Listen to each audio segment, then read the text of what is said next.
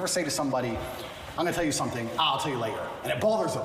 Yeah. That's what jail's like, because you might think of something, it doesn't matter what it is. I won't say what my thought was, but I'll give you an example. Let's say I thought, when did Constantinople fall? What year?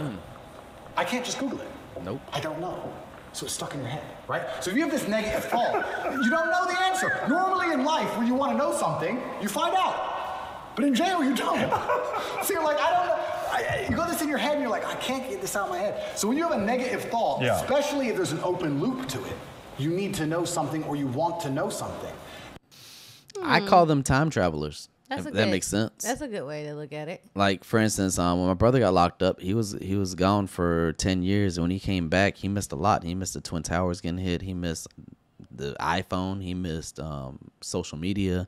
Like, he came in and as if he was like a 10-year-old like hit an in alien 2010. to a new planet. Yeah, everything was just new. Everything started changing. Like, we got